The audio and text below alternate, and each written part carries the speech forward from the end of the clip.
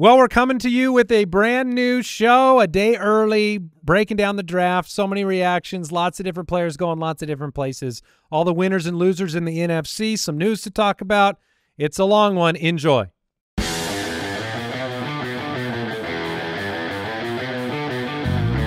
Welcome to the Fantasy Footballers Podcast with your hosts, Andy Holloway, Jason Moore, and Mike Wright.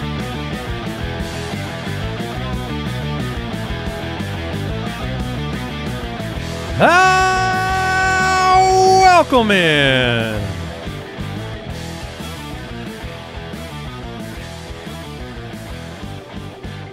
The Fantasy Footballers Podcast. Monday, April 29th. Oh, what? I thought we release on Tuesdays and Thursdays.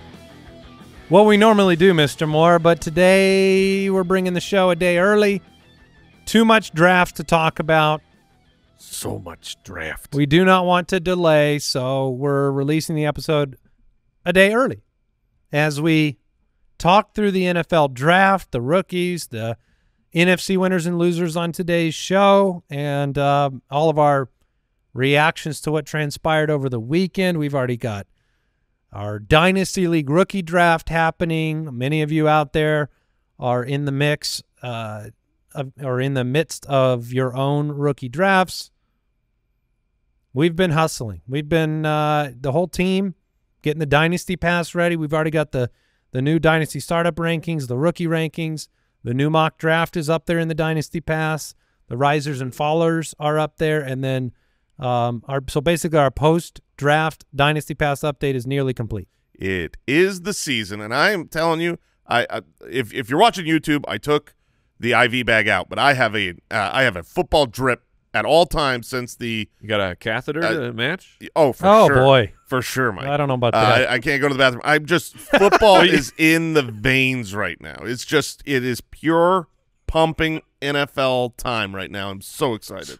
Yeah, for those of you that joined us on Thursday for the Rapid Reaction show on NFL Plus, we appreciate you. That was a lot of fun, and we're breaking it all down fresh today. Thursday was wild, especially for Kyle, the Falcons fan of our crew. Oh, man. If you haven't followed what transpired by way of, like, there were HR complaints because we all took a very strong emotional attack position on Kyle the Called Borgogan. a friend position. Yeah, it is. We were not working at that moment. We were having fun. We were with your buddies. We were taking our good buddy Kyle, and we had an opportunity to push his face into the dog poop on the ground and say, "Don't do this, you loser." And Kyle captured quite the picture of the three of us ridiculing the Michael Penix Jr. pick at number 8, which is insane. So it happened Thursday. Yeah. Today's Monday. Mm-hmm. I have spent 5 days trying to figure out how it could be defended. I was waiting. There is one way. Oh, I was waiting. Yes, I have. Of how is something going to come out, and then we're all going to Feel stupid. so dumb because the Falcons actually outmaneuvered everybody, and just on the surface, which we were all seeing, we are the ones who are dumb, not them. To me, the only justifiable reason, which we have yet to hear, would be that Kirk Cousins' injury is Life-threatening. He is. I mean, really, the injury one's in not the ICU. The injury one is not an excuse because they paid him the money. Yeah. So that would be on them. The only real one is if the tampering somehow meant they were going to void his contract, which, Mike, you and I talked about that. The NFLPA would pitch a fit. It doesn't seem like that would be viable. Yeah. They put the tampering onus on the team, not the player.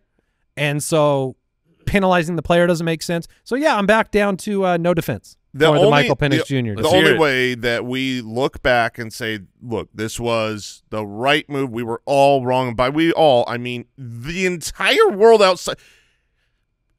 I have another thought in a second, but the only way that works is if he turns out to be Patrick Mahomes. Like, he's got to be first ballot Hall of Famer. Top 3 in the league. Yes. Perennially. He can't just be good. He can't be your future. He can't be a franchise quarterback. Well, that's not good enough to justify spending the 8th pick when you've got a window here of, you're playing to win. It's not like you didn't know you had the 8th pick when you signed Kirk Cousins to this massive deal. But what I was the new thought that just struck my head is because the whole world, people who justify things and try to find the silver lining in bad picks, everyone universally agrees this is really an unjustifiable situation with 2 exceptions, which is Falcons fans drinking the Kool-Aid and the people in the draft room. And it dawned on me, like, there were enough people in that room where I don't know how this happened. There were like a dozen people, and they were all clapping. No one raised their hand. It was like, whoa, how could it have happened? People trying not to get fired. I know that the 6 quarterbacks went in the top 12 picks. We had offensive players for the first 14 picks, never before seen in an NFL draft. And so, was there a kind of percolating sense that, like, the desperation for quarterbacks, people trading up for quarterbacks, all of a sudden they're like, oh, everybody wants to come up and get a quarterback. Maybe we should too. Kyle, I mean, it's not like Kyle's not here listening to all of this, reliving his pain. Kyle, have you found, any sense of peace or a redeemable aspect to this trade? What are the odds that this works out for Atlanta? My body is here, but no, I am dead. This is over. It's not going to work. Not He's at all. also in the ICU. So that was the huge storyline in the first round, along with all those offensive players going. And we're breaking it all down today. It's so awful. It's so awesome. It's so awesome. Well, it's awful. You think you made a bad pick in your league out there, fantasy football player? It's off. It's awesome because of chaos, and chaos can be fun, but it's awful. And like, I think it's bad for the team, and it's also like this dude, like, it's bad for Michael Penix Jr. He did everything he was supposed to do to become a top 10 NFL draft pick, and now he went to a team where if everything goes to their plan, he might start a football game in 3 years. Like, yeah. And meanwhile, then we had more reports, like the Saints, the Raiders, and I can't remember the other team, but Rappaport said they were trying to get into the top 10 to get Michael Penix. And this kid who has achieved his life, or part of his dream, number one, make it to the NFL, be a high draft pick. Yes, he's going to make a lot of money, but he wants to play. Like, he wants to be the franchise quarterback for a team, and he is immediately into a situation where it's not wait half, like where a lot of these guys, like, it might be half a year before they get in. 4 games, 6 games, or even like Patrick Mahomes, a full entire year. And like, but the Jordan Love draft path is just so different. Jordan Love was not a top 10 pick. He was late in the first round, as they were anticipating. But then the Packers were in a Super Bowl window. They did not win a Super Bowl. But now they're like, oh, but we got our quarterback in the future. It's a little bit of revisionist history. This was not premeditated. If it was, Kirk Cousins wouldn't have gotten a phone call moments before the pick where Kirk Cousins and his team literally said to them, this doesn't help us win this year. What are you doing? So Cousins was upset. Who you just The whole paid. team has to be. If you're a defensive player, yeah. Or, like, are you happy that you drafted a backup quarterback? No. And I believe they got no corners out of the draft, which they desperately needed. This is not the Michael Penix or Terry Fontenot hour, but wild. We're going through NFC winners and losers today. The ultimate draft week giveaway, because we're releasing this show early and because of what transpired, I am calling an audible. I'm going to extend the deadline to tomorrow. And I'm going to include a signed by Kyle Michael Penix Jr. jersey in the giveaway. This might be the most valuable thing we've ever given away. That's so mean. Did we get one for Kyle to keep as well? Because I really feel like we got 3. Nice. We got one for Kyle to sign and send to a member of the Foot Clan. We got one to send to Kyle as a gift. Don't tell him about that. And we got a third one that will hang on that wall occasionally on the back of the studio. So the NFL is up to 5 total Michael Penix jerseys sold? Kyle, I want your wife to video you signing the jersey. And I'm going to include some other swag in the giveaway as well. We'll extend it out another couple of days. UltimateDraftKit.com. That way you can get in there, take advantage of the giveaway, and you'll have access to the post-draft update for the Dynasty Pass as well. And we'll give away the Listener League spot. We'll give away the signed Etienne and Jefferson jerseys as on top of it. So at the FF Ballers on Twitter, if you want to follow the show, the community is jointhefoot.com. Moving on from Michael Penix to some more news. News and notes from around the league.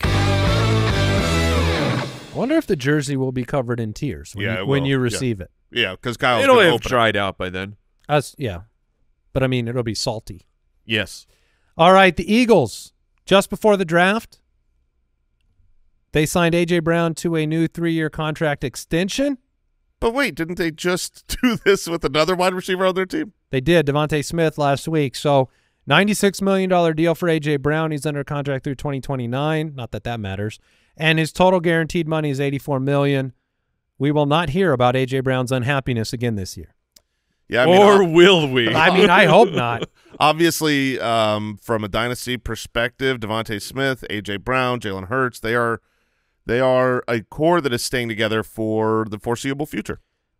Yeah, and for whatever reason in Dynasty Startup, and we just redid the rankings again with the rookies in them, there has been a little bit of this weird vibe when I rank A.J. Brown, and that's gone for me now. Like, he belongs in that top 7, 6, 5, wherever you have him, and he's going to have guaranteed production. He's one of the best in the game. Can't say that about this next player. Cowboys have signed former Cowboy Ezekiel Elliott, former Patriot last year. He's back, baby. Tony Pollard is gone, and they brought his cap back. hit never left, Mike. Yes, They're still paying dead cap for Ezekiel Are they Elliott. really? Yes. Yeah, I think I saw a tweet saying he's basically the 3rd highest cap hit, if you include This him is being back. Unbelievably great news for CeeDee Lamb and Dak Prescott. I completely agree. Okay. The running game is not fixed by Ezekiel Elliott coming off an inefficient season in New England, who, by the way, Zeke was one of the worst graded pass blockers in New England, and Tony Pollard's vacating a bunch of inefficient carries and targets, and Rico Dowdle is there, and right now the all-in version of the Cowboys includes Zeke and Rico Dowdle. Yeah, I mean, Zeke was not and good. Royce Freeman. Thank you, Yeah, Mike. no, literally, and Royce Freeman. Yeah. Yeah, he should be in the conversation. Zeke is not the same player that he used to be. Obviously, 3.5 yards a carry last year looked bad. Is not good. He's about to be 29. Looks bad is not good. That's doubling. It sucks that we always get here because this is what happens to NFL players. Prime Zeke was so good and so much fun to watch and so incredible for your fantasy football team. But we always end up here. He's going to be 29. He is. My grandfather used to be a decent basketball player, and then he went out to play as a grandfather and fell into the fence. So, you got to let it go at some point in time. From a fantasy perspective, he's actually going to he's going to have relevance. I know that's. I was just going to ask. Yes, he is. So it'll be Zeke versus Dowdle. It'll be Zeke. Zeke will be ahead of Dowdle. Dowdle's the better running back at this point in their. I think it'll be Dowdle in their careers, but I still believe that this team will. They're reinvesting in Zeke. Jerry Jones at the top, and that guy, man, he has lost it. He is. What are you talking about? His 24th best team. That's why they're picking 24th. Not only is he saying funny clips like that, but after day one, this was in the middle of the draft. Literally before day 2 of the draft, when he is at the press conference saying how much he is in love with Jonathan Brooks, and he's very, very, very high on his board, and it's the best interview he's had in 30 years. He's saying this stuff out loud, and then you can't do that. What are you doing? And then, of course, Jonathan Brooks lost out, and he was also quoted as saying, he really hopes to get one of these running backs on the roster. Nice. It didn't work out that way, and so now you are signing Zeke almost as a show of this is they're going to pass the ball so much. Yeah, they are going to pass the ball so much. Trevor Lawrence, Travis Etienne both had their 5th-year options exercised by the Jacksonville Jaguars. We got news yesterday that Tank Dell was treated for a minor gunshot wound. He's already been released from the hospital. He was part of a what was it, a club? I think there were 10 victims. Yeah. In the club, but he was treated for a minor gunshot wound. He's okay. Crap news, but also when you hear you're like, hey, superstar athlete involved in gun violence, you go, oh gosh, but he's a victim. The one silver lining is it was not he's in a personal issue. It's just a really crappy situation, but he's okay. All right. I think that does it for news, unless Deucer's Alley has anything spectacular to share. Do you guys have any information on why they drafted Penix Jr.? No. Still scouring, but now, not seeing anything. I got a question. So the Falcon is sitting in. Have you considered that it was so bad you have to change your actual nickname of being the Falcon? What do you think? No, I'm going to ride with it. Okay. He's right. You're going to fly with it. Grow up. I'm going to ride with it. What are you, a Bronco? No, you're a Falcon. You a quail? That's better. Dude, yeah, that's not what bad. What is with quails? Quails, they fly only if you're about to run them over. That's the only thing a quail does. It is. They want to walk. They are mocking the rest of the animal kingdom of I have this beautiful gift. I can fly. Yeah. You cannot. But I'm not good. I'm going to run with my tiny little itty bitty legs. I've been wanting to talk about quails for a while. And I'm going to run. You know where I'm going to run? Directly into traffic. Yeah. And I'm going to bring all my babies with me. We're always just going right in the road. There ain't no solo quails out there. They're always together. They're looking to die together. Fly, you stupid birds. Yeah. I mean, they can. Yes. They can. They choose not to. I choose not to fly. People actually in Arizona, I don't know if quail are everywhere around the country as much as they are in Arizona. But Arizona, we'll find out soon on Twitter. I know that. Yeah, people go quail hunting with bowling balls. It's unbelievable. they just set them up and knock them down. That's how you go quail hunting out here. They don't fly. Come on. Everyone brings their bowling balls out. You want to go quail hunting? Yeah, I got a new 13-pounder. Are you still in camo? Yeah. You are, right? For sure. Yeah. Camo bowling ball. All right. Well, they'll never see it coming. No, they will not. What is? Oh! All right. Enough of that. Let's start the recap. Hey, rookie. Welcome to the NFL. Well, we're going to march through the NFC teams today. Little draft recap, winners and losers, and our reactions to what transpired for each of these franchises. We'll start in the NFC, and we will start in the NFC North with the team that had the first pick in the draft. Bears. Caleb Williams, 101.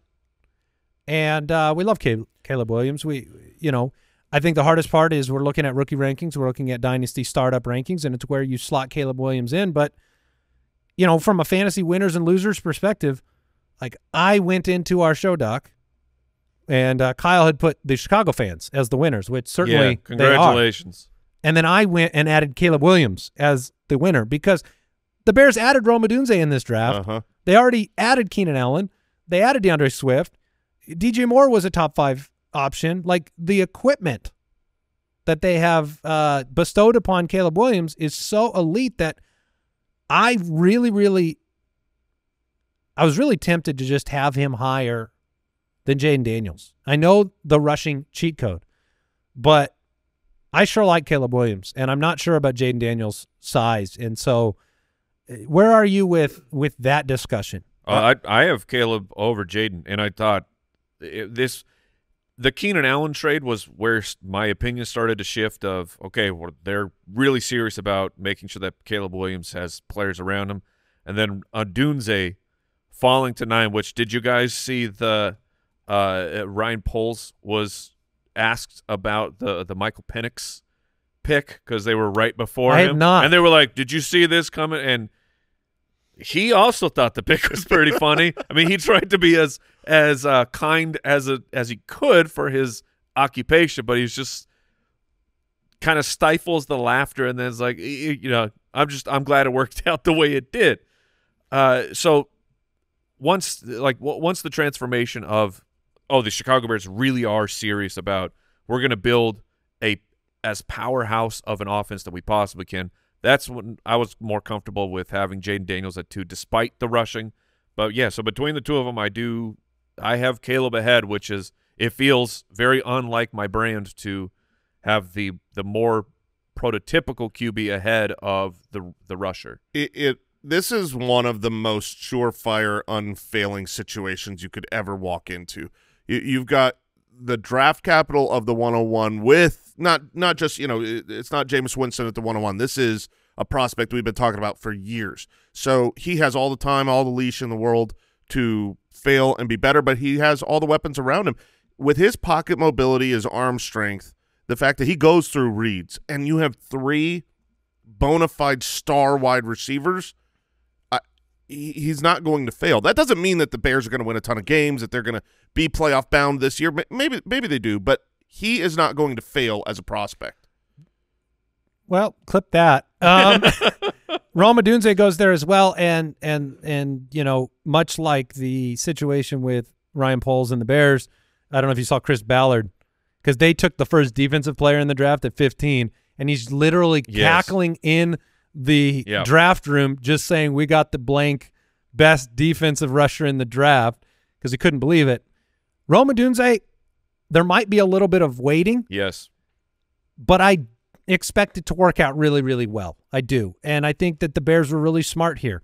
Yeah, they could have passed on Odunze and gone a different direction, but in another draft, Odunze could have been a top 5 pick if you didn't have the situation with Malik Neighbors and Marvin Harrison Jr. It's doing the right thing by it's getting some more insurance for that number 1 pick. I'm so excited to watch this team play this year.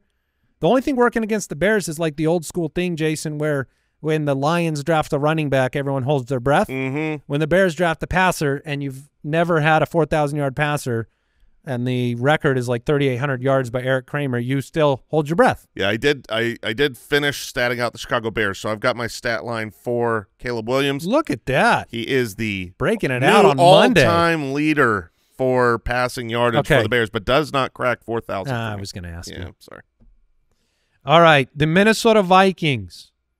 They end up spending pick 10 on J.J. McCarthy. They moved up 1 spot, swapped with the Jets, a little bit of back-end draft capital to move a spot. By the way, the final scores, and Kyle, you can correct me, I believe Jason and Mike had 6 picks correct. I had 5.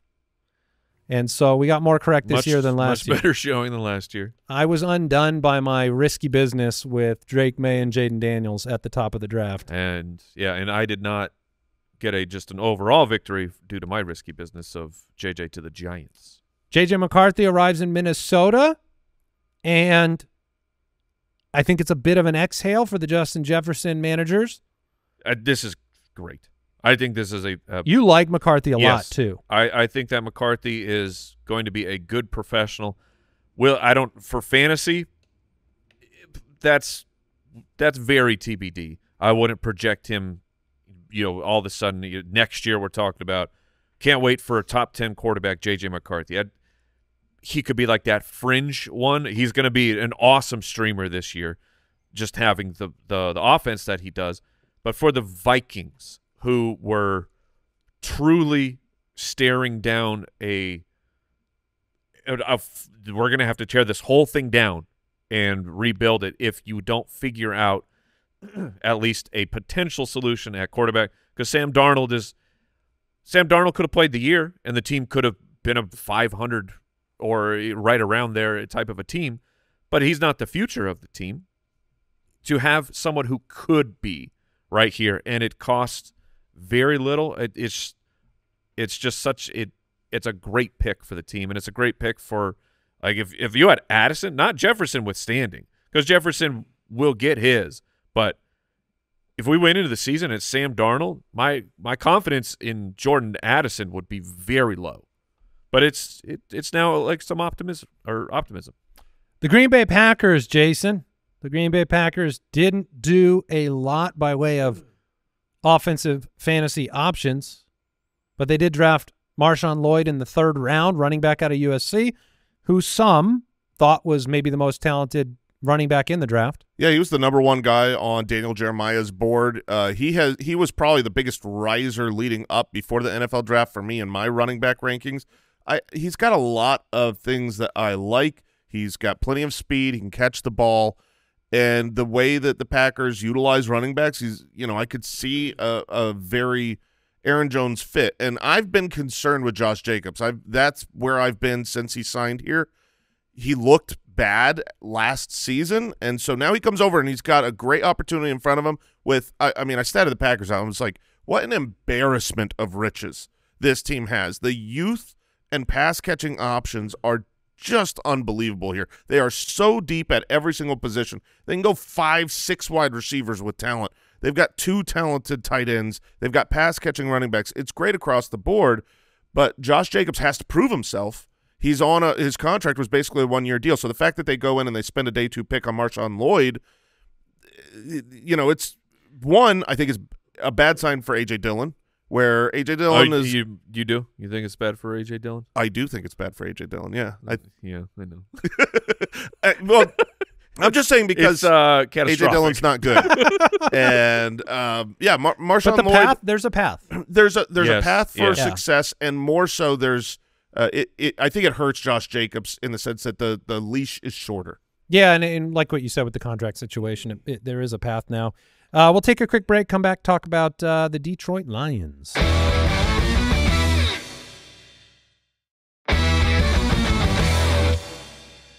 All right, moving on to the Detroit Lions, looking at our draft recap, the winners and losers. Well, they took cornerbacks with their first 2 picks. They have a pretty great offense right now and didn't need to do a lot. They paid Amon-Ra, and they go into the draft, and they traded up for the largest man that has ever existed. Their 4th round. Which pick? Yeah, when they traded up into the 4th for the Canadian offensive tackle. Oh, Manu. That dude, Manu. Mountainu. That guy is humongous. He's Mountainu? It looked like I know he's playing in Canadian leagues, but like it looked like he was literally an adult playing with children when he's blocking them. Like he's reaching down so far to where those small regular people are. I don't think we have anything to talk about with Detroit.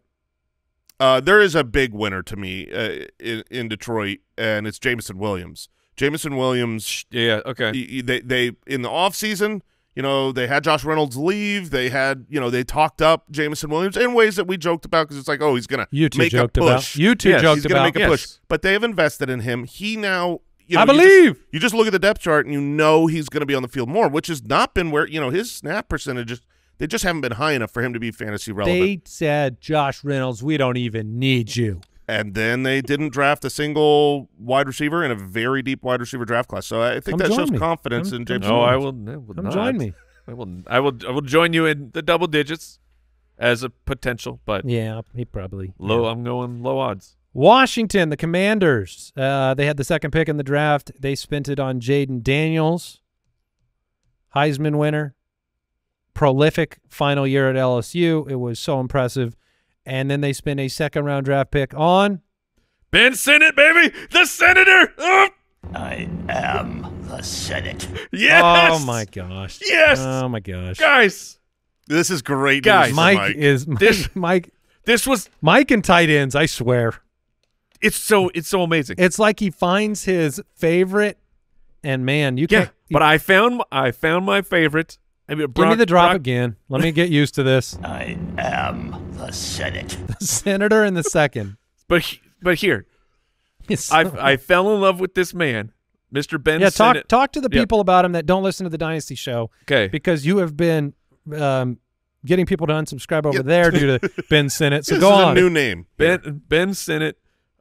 He quickly became my number 2 tight end behind Brock Bowers, and like he is a do-it-all tight end, has just a tenacity that you can see when you watch the film, and so I'm falling in love with him there. Like I think that this guy has a chance. He goes to the combine. He tears it up. And we know for fantasy football, currently the best thing we have to go off to someone becoming a productive NFL fantasy football tight end is athleticism. So he check, production profile check. It was just, is there a team in the NFL who feels the same way I do about Ben Sinnott? Will he get draft capital? Boom, round 2 draft capital, a place that It's to Washington? a place, yes, that's where the actual go ahead. So boom, that happens. He was already being called the senator for obvious reasons. And then he goes to Washington. It's guys. I am the Mike is Senate. The senator goes to Washington. It was just I this was a pick of destiny. it seems that And- way. And Ben and Sinnott in the 3rd round of your rookie drafts for tight end needy teams, I think is an incredible pick. Well, and the other good news is that he wasn't the first tight end drafted, because that doesn't usually work out. He was not going to beat out Brock Bowers. But Gronk and Jimmy Graham and Travis Kelce, George Kittle, Mark Andrews, Sam Laporta, none of these guys were the first. In tight end landscape in the NFL, it's like it hasn't worked out for the number 1 guy. Not that it's not going to this time. This time. Well, I mean, every situation is its own, but historically you're right. And Jaden Daniels comes into It's beautiful. he helps the offense. This is an offense that passed more than anybody in football last year and yet didn't deliver, what was it, a top 24 wide receiver? It was hard to watch because the pass attempts were there, and yet Terry McLaurin, Jahan Dotson, the tight end room, Antonio Gibson, they were all disappointments. So a little bit of hope with the new ownership, with a new GM, a new head coach. And Cliff Kingsbury. And you know what? Ben Sinnott, not a great look for Zach Ertz and his one-year deal long term. This is in Washington. This is excitement for a prospect. It's probably a little bit the NFL. Not a this year this guy. This is Trey McBride situation all over again. It was the name I was going to bring up. Trey McBride drafted in the 2nd round. He was the first tight end drafted that season and does absolutely nothing, is behind Zach Ertz. 2nd year, you can have that breakout. So, it's worth pumping the brakes. This is not a redraft player you're going to be drafting, but he is a good player. He's got a lot of that George Kittle in him. Yes, he does. He is attacking people's faces. We missed some news. We did? We definitely did, and that's on me for forgetting. The New York Giants, hey, who we're talking about next. Let's blame the producers. I know I took that on myself, and it was not my weird. fault. It was not my fault. Not at all. It was Kyle's fault. Kyle. It was Brooks' fault. Brooks for sure. You could I think it was Jeremy. The Falcons. Yeah. Oh, Falcon takes the brunt of it. Papa Josh, because he's so old. All of those people could have put it in the doc. None of them did. Darren Waller retired. You could have just said we saved the news for this part. We saved the news. There we go. For the Giants section of the show, which, by the way, it's not in there either. So, yeah. Darren Waller has retired from football and arriving as the 6th overall pick in the draft. Malik Neighbors, who I think the opinions here, they may be wide. There may be some very afraid of this landing spot. I am not one of those people. I think it is an outstanding situation for Malik Neighbors, and I think it's going to provide a remedy to what we've seen in New York for quite some time now that Kenny Golladay couldn't fix, which is you didn't have the guy. Ever since Beckham left, there was not a singular superstar at the position. They tried it. You've ended up with Darius Slayton leading the team in yardage. Wandale, that's not his kind of role. And Darren Waller last year, it didn't work out. Now he's gone. Darren Waller has retired. It's now in the doc. It's in bold font, very large typeface. Thank you, team. I'm glad you put that in there. And they drafted a new tight end in the 4th round as well, Theo Johnson. But what was your reaction to the Neighbors pick? Yeah, the Neighbors pick, what you want is you want your wide receiver to be drafted to where there's no competition for targets and he's got a great quarterback. That doesn't usually happen. So you got to figure out what's more important. Right now, I love the fact that he is the number 1 target. Sometimes you're drafted in a situation where you are buried on the depth chart without a good quarterback. Here, there's question marks at quarterback, but Daniel Jones, when he gets back, I think he's good enough to be able to support Malik Neighbors being a top fantasy option. I see him as a top 20 or so wide receiver in his rookie year. He'll demand a ton of targets, and he's got that explosive athleticism to where even if he doesn't have great play, he's going to get a lot of, a lot of passes probably behind the line of scrimmage where you can take a screen to the house. My production team would like to remind people it is not a official retirement yet, and yet the Giants are operating as if he is retiring. You think that it being unofficial? Oh man! You think unofficial news is going to stop this podcast from reporting on it? Yeah, no way. I got two sources, one to the left of me and one to the right of me. Okay, this is journalistic excellence. My sources are telling me Darren Waller's retiring. Oh boy, Theo Johnson, a tight end that they drafted in the 4th round, is an athletic freak. Yeah. For everything that Ben Sinnott did at the combine, Theo Johnson, these guys out of Penn State, but they're never good. Saquon was good, but Saquon was you're just Saquon. You're I'm just saying talking Gesicki. Not just Gesicki. Wasn't was Miles Sanders Penn State? Broke yes, the combine. Yes. Yeah, there's so a bunch is Saquon. There's a bunch of guys. Yeah, that I feel like they have an excellent weight room there at Penn State, like a world class. We got the heaviest weights. Anything to add there on the Giants, Mike, or shall we move on? No, nothing to add. All right. We're talking about the Eagles. They spent their first 2 picks on cornerbacks. Really enjoyed Twitter and Cooper DeJean the entire. Although I've heard his name said both ways, by the way. Which DeJean. Yeah, that's how I usually hear it. Okay, Cooper DeJean. That was probably correct then. DeJean. Right. But Twitter was having a lot of fun. Cooper DeJean breaking some barriers. Oh, yes. Yeah. Will Shipley in the 4th round, running back out of Clemson, a player that I think is very versatile, but they just we haven't talked Will Shipley. Yeah, because since we're waiting to do that till next year. I mean, that's how it feels. Because like Will Shipley he's like an Inspector Gadget version of a running back of just can do everything. But I don't know that he is obviously a 4th round pick. Like he wasn't drafted to be a superstar, and they just gave a superstar running back a bunch of money. But like, do you feel like there is a spot for him? There is a really valuable fantasy football spot due to injury. If Saquon gets injured, Will Shipley is a quality back that can step into an offense like this with an offensive line like this and absolutely be exceptionally fantasy relevant. He's not going to do anything while Saquon is there. He's a backup. But we've seen Saquon go down to injury, season-ending injury before. So any running back, the backup running back, Kenneth Gainwell's still there. Yes. Yeah. Boston Scott's still there, right? Is he? Well, at least Gainwell's there. Let's just stick with that. Let's just stick with that. But Will Shipley, Kyle, do you have the depth chart of under contract right now? Will Shipley's talented. He came in when he was going to Clemson. He was, by some accounts, the #1 running back in the country. So this is not a guy that's out of the blue. He was a talented guy and did well for Clemson. Breaking news, Boston Scott not currently in Philadelphia. Okay, that makes more sense. He'll be back. But no, I liked Will Shipley. It's hard. 4th round pick, Saquon's there. We'll move on. They drafted a 5th and 6th round wideout, or a wideout in each round, not just one across 2 rounds. Aeneas Smith and Johnny Wilson. Yep. Johnny Wilson's very large. And they have is Devontae Parker's there now. Yeah. So he's kind of their 3, and he's like, "Where's my money? They paid the 1, they paid the 2. They're all next out. up, Devontae Parker. It's Parker time. Shall we talk about Dallas? Briefly. I feel like if Brooks was in studio right now, I would turn to him and say, "How did you feel about that draft?" And he would say, whatever. Meh. You didn't. Here's the thing: we are all fantasy footballers here. We want wide receivers and running backs.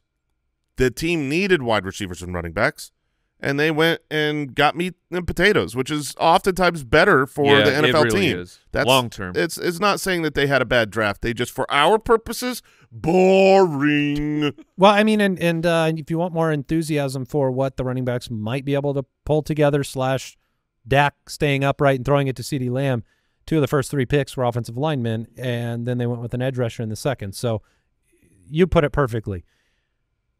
All right, we got to talk about the Arizona Cardinals. Dude, yeah. What? They just I wish you had your song, Mike, because Mike wrote a wonderful song about. We'll get it keyed up for. Do you want to? You're gonna, well, I mean, it's a long song, but we can share it. Just the best part. Your song that you wrote was that the Cardinals shouldn't do something dumb. Yeah.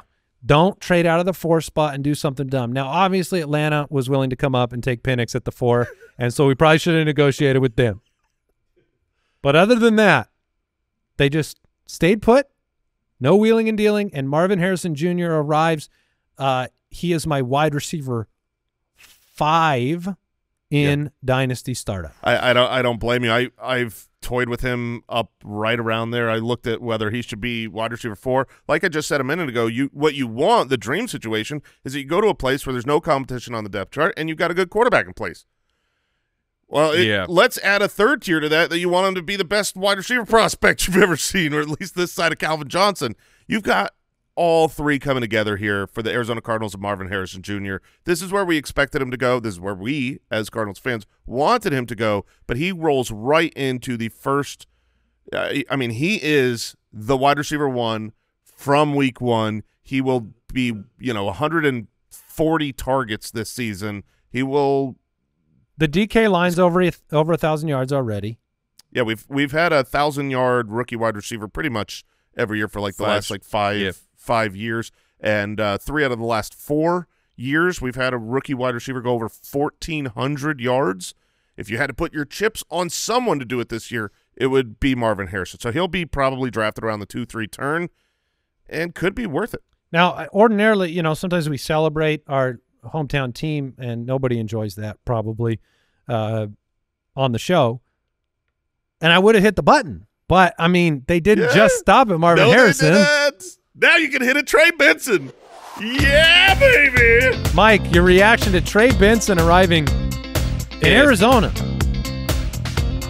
It's really hard to put into words that are safe for this podcast. Sure. Because I mean, if you weren't wearing pants after Harrison, you weren't wearing nothing after Trey Benson. I was butt naked running through the streets celebrating that my RB1 had come to we my had to beg town. him to put clothes on for the YouTube video. And there is the Brooks versus Benson running back argument, I think is completely fair. If people have Brooks ahead, we're going streaking. I think it's fine.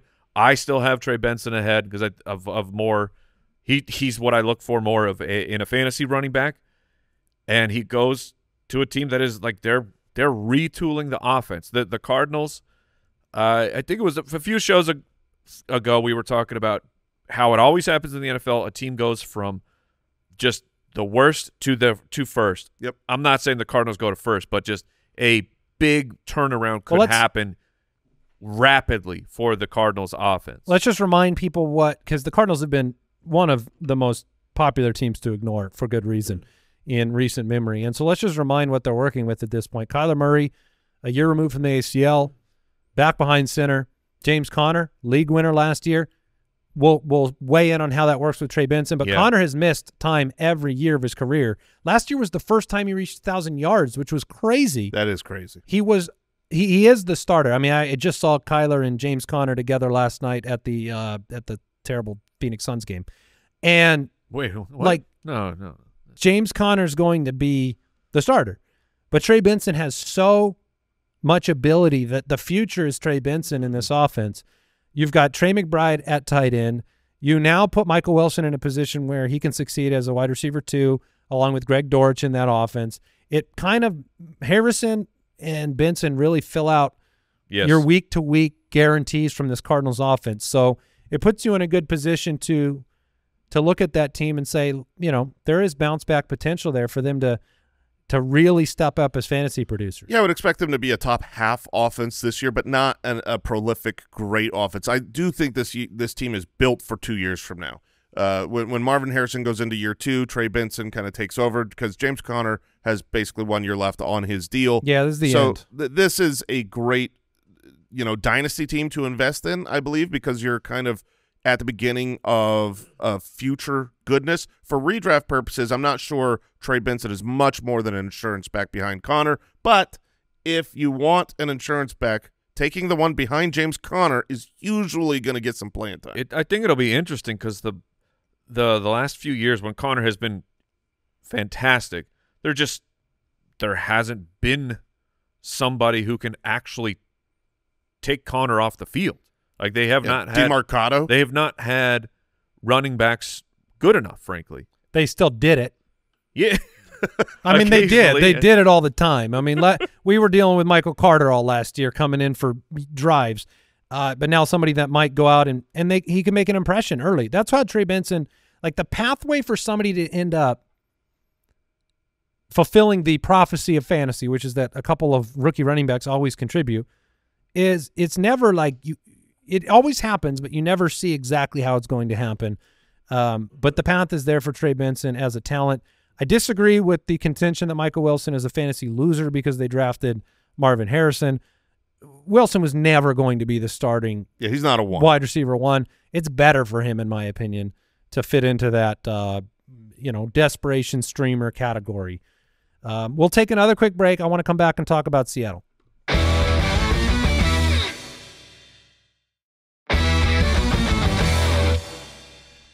Moving through the NFC West, when I said I wanted to talk about Seattle, I didn't mean for a long time. No, because they did not make draft investments in a lot of those kind of players that we like to talk about. They drafted a 4th-round tight end. I think they were very interested in Michael Penix Jr., and then that was over very early for them. All right, next team. Didn't know if you had anything to add. No, I have nothing. What about it? I mean, the wide receiver room, we knew that didn't need anything. So I can't really say they walked away as winners. There wasn't somebody that was going to come usurp them. Same with the running back room was filled out, so they just spent their picks on D linemen, O linemen, linebackers, and there you go. The Los Angeles Rams. This is a much more interesting discussion. The Rams invested their 3rd-round draft pick on a player that I had ranked at number 1 on my board going into the draft. Oh, did you really? He was number 1 on my board. Blake Corum, running back out of Michigan, arrives in the 3rd round in Los Angeles. All of the holding their breath Kyren Williams managers, they didn't get what they wanted. Now, I'm not saying that this is some sort of death knell for Kyren Williams, but it is also not the same thing as a 5th round or 6th round depth running back being selected. Do you guys agree with that? Yeah, it's not Ronnie Rivers is your direct backup. It's like it's a capable player. It's a touchdown scorer. I was very what you got interested there, in Mike? Kyren. You got something for I'm us? trying to figure out how I want to say it, of just like we weren't shouting from the mountains that the Rams are going to take a running back, but it was they have done this so many times of taking day 2 running backs when you feel like the team doesn't need to do that. There's other positions on your team that need to be fixed, and they kept taking running backs, and they did it yet again. And so for redraft purposes, maybe, Jay, I don't know if you would still be as confident as Kyren being number 2 overall. I think that he's still going to be an RB1, but now, like, in Dynasty and those things, you will be looking over your shoulder and continuing to hold your breath the whole entire time. Because if Kyren misses a game, he missed 5 last year. He did. And 7 the year before. And let's say Corum goes on the field and they don't lose any production. Does Kyren go right back to his job? I don't know. Yeah, so obviously this is not good news for Kyren's fantasy, ability to have that kind of Christian McCaffrey type of workload that he had last year, where he was, on the field for 90% of snaps and just doing everything. Yes, he was everything. And so that's a hit.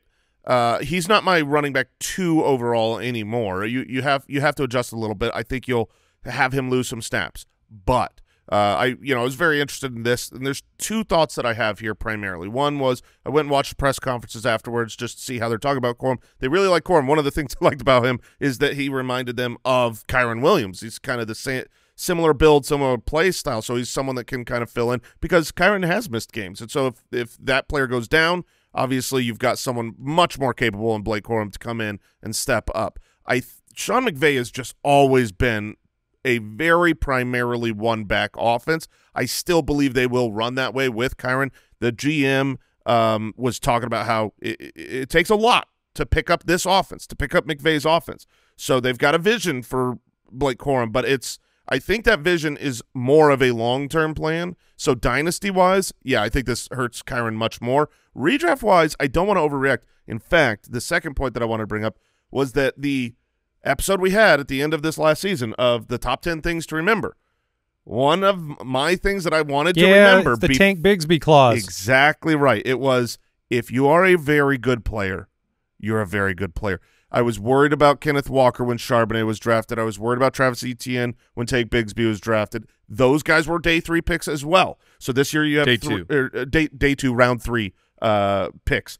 You had Trey Benson, Blake Corum, Marshawn Lloyd go in the 3rd round this year. So I don't want to overreact to the incumbents and say, look, if they're really good, they're really good. And these players can be an important backup, an important depth piece for the team, and maybe a future option when the contracts run out.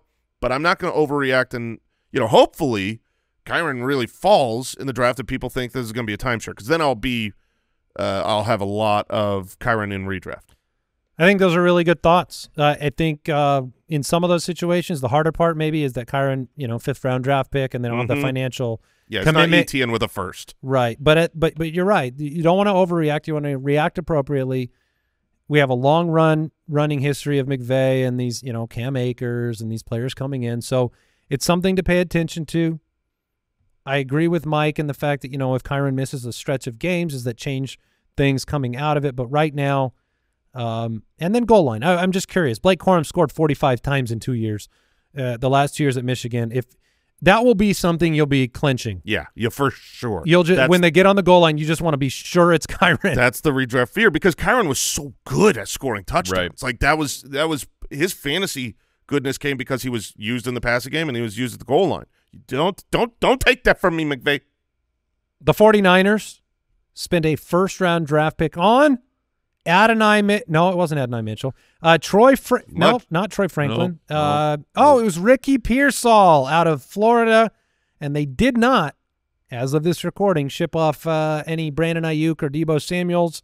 So you listen to the team talk about him now, and it's a strengthening of the wide receiver room in selecting a player that, if you watch C.J. Stroud or other NFL players react, they're in love with Ricky Pearsall and what they saw out of him in Florida. Fantasy-wise, who's your winners and losers because of the Pearsall pick? The Pearsall pick makes me just hold my breath. I feel like, the San Francisco 49ers are going to be one of the last teams that I stat out for the Ultimate Draft Kit, because I'm still waiting to see who all the wide receivers are going to be on this roster. They got Jacob Cowing from Arizona in the 4th round as well, so they brought in 2 extra wide receivers. I can easily see them sticking with Deebo and Ayuk. I could see them trading either one of them. Pearsall was teammates with Ayuk back in Arizona, weirdly enough, even though he was drafted out of Florida. Ricky Pearsall is a very, very, very good wide receiver. He's an exceptional athlete, runs great routes, and I think has the best hands in the entire class. It's a great situation to go to a good offensive-minded head coach. I am very hesitant as to how much fantasy football goodness you're going to have here. At best, he comes in 4th in targets, probably 5th in targets as it stands right now. And so I don't see his path is not clear until trades clear it for him. Yeah, I've been interested where people are putting him in those rookie rankings. It's I'm not ready to move him above some of these more clear path guys just because he was, end of 1st versus the 1st pick of the 2nd round, like a Keon Coleman. Yeah, go ahead. The Ricky Pearsall, Xavier Legette 1st rounders who ended the 1st round versus the Ladd McConkey, Keon Coleman 2nd rounders who went to better situations. Yes. Those are really fascinating. I think most people have those 2nd rounders ahead of the 1st round for fantasy purposes. I know the 3 of us at this table do. But it's interesting because Xavier Legette and Ricky Pearsall, they went to bad situations for fantasy purposes as it appears now, but I do think that both of those players are very talented. They added some running back depth in the 4th round, Isaac Garindo, who is really, really fast. And big. Yeah, he's it's a big such boy. A beautiful combo. When you're 220 pounds, you run 4.33. He is like my favorite. If your 3-round rookie draft goes and he's not drafted, he is my favorite. Like, go to the waiver, drop some other backup running back you have, and stash him behind. In the press conference, they were talking about how much they loved his speed. And Kyle Shanahan specifically said he reminded him a lot, his play style, of Elijah Mitchell. So I just see him as kind of that perfect backup behind CMC, where obviously CMC is all. CMC is everything. CMC is gorgeous. He's beautiful. He's talented. Well, this is the we always talk about Miami signing speedsters. This is the OG, right? Shanahan likes those guys. So, yeah. I mean, just try to be a DB and tackle a guy who's 220 pounds who can run 4.33. Yeah, his highlights are insane. Coming for your soul. And his production profile of the receiving game, it's close to the marks that we want to see. So, and it's nice finally we don't have to overreact to San Francisco drafting a running back and be like, is this the guy now? We don't have to worry about it. Is it Ty Davis Price? Is it Trey Sermon? Who's the guy here? It's Christian McCaffrey. But I'm on Jason's side of I think that this guy will end up the backup that you want to have on your roster. The Carolina Panthers.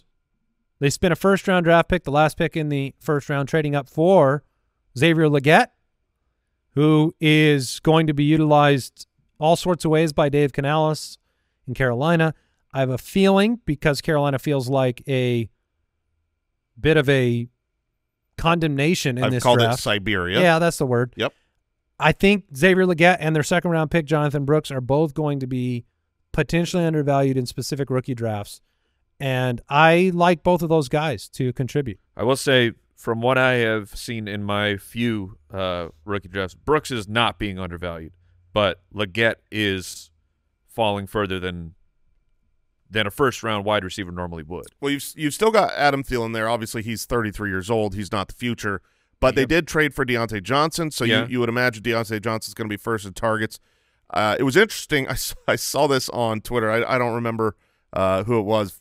Forgive me for the shout-out, but talking about they traded up one spot. They went from the 33 to the 32 to go from the 2nd round to the 1st round. And the theory is, since it took Xavier Legette 5 years to break out in college, they need that 5th-year option for his NFL That's a good breakout. joke. Yeah, it'll be interesting to see how he's utilized. He's a super athlete, and Dave Canales I have a lot of confidence in turning things around. Jonathan Brooks, 1st running back off the board. Much higher than people thought. People were assuming 3rd round that the 56, where the Cowboys were picking, would be the 1st running back taken. Which it would have been had Jerry Jones not come out and talked about his adoration. Genuinely.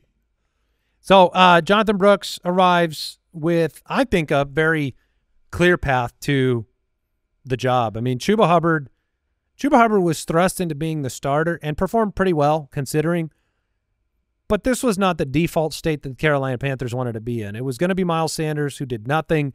Chuba Hubbard he profiles as what he was with Christian McCaffrey, a backup to me, and Jonathan Brooks profiles as an every down runner. Listening to Canales talk about the archetype that he's looking for, he even talked about how they used Rachaad White. This is so good for fantasy football in the sense that they want a back that will leak out and has great hands. Jonathan Brooks is a great pass catcher. I don't worry at all that he can't do what Rachaad White did and just take a million dump-offs.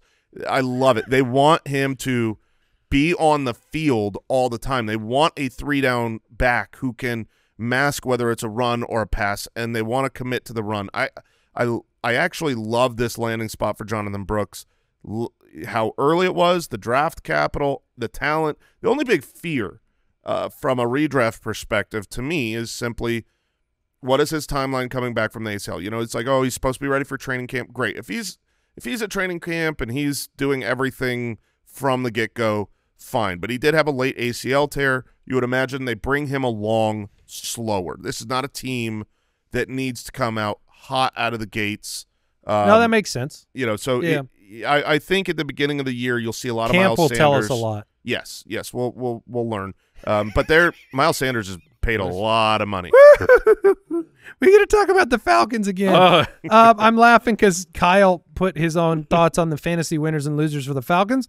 The winners, he put 3 tear emojis, and the losers, he put the city of Atlanta, Kirk Cousins, and anybody who has faith in reason and logic. Michael Penix Jr. goes 8th overall. Michael Penix Jr. goes 8th overall. Congratulations, Michael.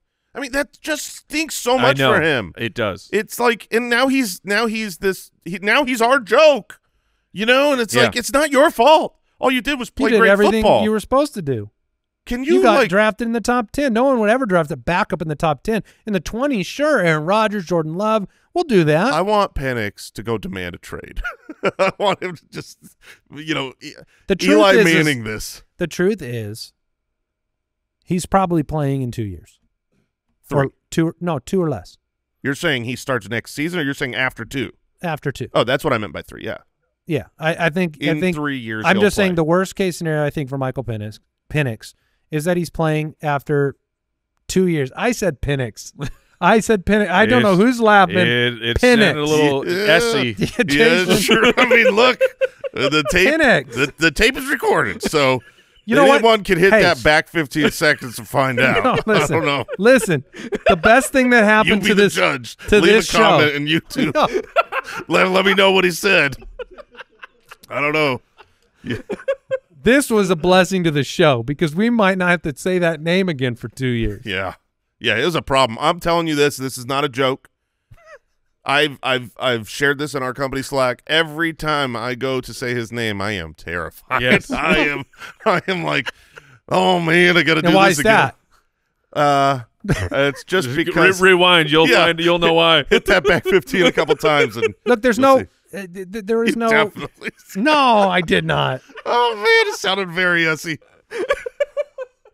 Sound like an S, not an X. I can't wait to hear it. Yeah, well, we'll hear it all right. We're done talking about the Falcons. Defensive lineman, edge, D-line, linebacker. Genuinely, 6th round running back. Genuinely a huge winner of this draft, I think, is Drake London. Yeah. Drake London had the chance. And Darnell Mooney. Sure, and Darnell Mooney for sure, because Odunze was right there. They should have taken Rome Odunze. Yeah, I mean, that's why he's a winner. Yeah, or Turner if they want a defense. I don't know, something to help the team. But obviously Drake London now and Kyle Pitts, those two guys, I think, stay with great target market shares in an offense that's going to throw the ball a lot more and a lot better with Kirk Cousins. And so those are huge winners from this draft because it should have and could have gone differently. The Saints spent a 5th round pick on Spencer Rattler. He fell in the draft. We thought that they would add maybe a wide receiver. They did not have high draft capital opportunities. They had a 1st and 2nd round pick they spent on defense and an offensive tackle. And they had massive tackle needs, so their hands were tied. Yeah, and they got a great one at pick 14. But so Rashid Shaheed does come away a winner in this draft. Michael Thomas is gone. Shaheed is very talented and clearly has a rapport with Derek Carr, and which, look, not everybody wants that, but he has it. So there you go. And 2 of the best names in the draft. They got Kool-Aid. Yeah. Kool-Aid McKinstry. That's awesome. And then Bub. Bub means business. Yeah, Mike. I feel like Spencer Rattler is a pretty cool name as well. Yeah, it's not bad. Okay. Yeah. Good job, Saints. Yeah, focus on what's important. Look, that's, I mean, when I'm at the when I'm playing the ponies, I pick the name I like the best. That's how you're supposed to do it. So yeah. you're taking Kool-Aid. Yeah. Yeah, dude, round 2. His name is Kool-Aid. It's awesome. All right, Tampa. 3rd round pick on a wideout, Jalen McMillan. This one feels like, is this a replacement for Chris Godwin? For Chris Godwin, that feels like the clock is ticking. Yeah. And then Bucky Irving in the 4th, which I'm going to remind Jason what he said at the top. Mm-hmm. Don't overreact. And we did it with Tampa already in the past, by the way. He said don't overreact when a player is really good. Which Rachaad White is, Mike. How dare you? But Bucky Irving is a pass-catching running back they took in the 4th round. Jason, is Rachaad White really good? Rachaad White is very serviceable. He's so good that Dave Canales references him as something to replace on his new team. That's how good he is. He is an exceptional pass catcher. Which is what Irving is. That's the scary part. But that's not scary because Rachaad White's that good at that position. I'd have been much more scared with a 1st and 2nd down back that jacks up Rachaad White's 1st and 2nd down opportunities. Sure, and obviously with Canales being gone, we don't know the system and how they're going to deploy these running backs differently. Keyshawn Vaughn, everybody. Don't do it again. Could be. Bucky Irvin is a talented back at catching the ball, very explosive in Penix. short areas, not a long Penix Jr. Not a long speed guy. But yeah, I'm not going to overreact to this. Rachaad White's still the dude, but they can have someone else come in and catch the ball out of the backfield now. They couldn't last year. They did re-sign Chase Edmonds. They see? Yep, proved it. All right, AFC draft recap on Thursday. And a reminder, I'm arbitrarily extending our deadline because I want to give a signed Kyle Borgognoni, Michael Penix Jr. jersey out. So ultimatedraftkit.com. We'll do that giveaway on Tuesday.